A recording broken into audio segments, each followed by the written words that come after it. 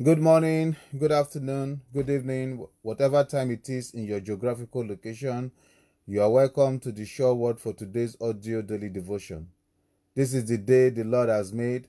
We will rejoice and be glad in it.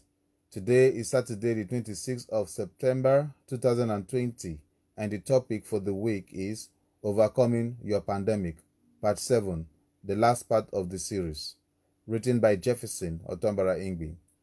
The short word for today's quotation is, God has given me victory.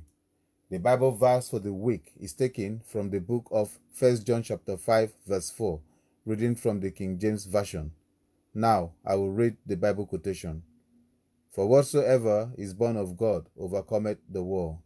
And this is the victory that overcometh the world, even our faith. The end of reading the Bible quotation. The coronavirus is an unwelcome disaster. You are faced with numerous crises in life. Things are falling to shred. Anything you lay your hands on dies. Nothing seems to work for you. You are on the verge of giving up. You don't have to.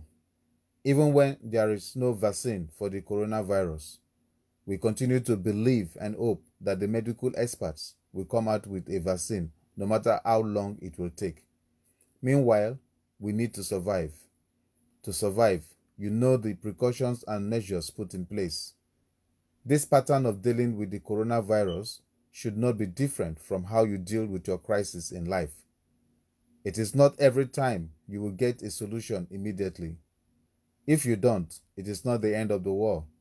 You need a protocol of activities that will enable you to survive and stay safe until you find the solution.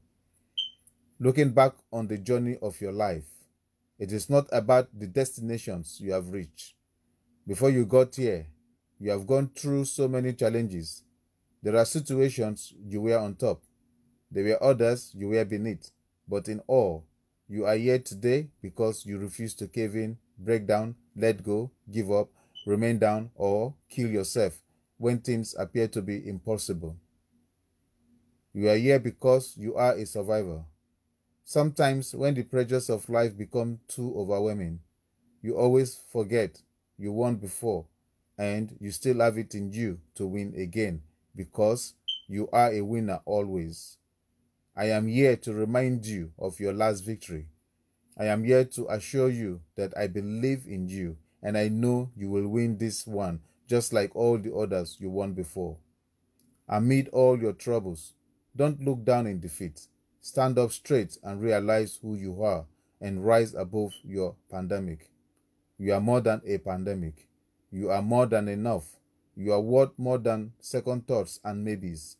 You are more incredible than you know, and you deserve more than you think. I love you.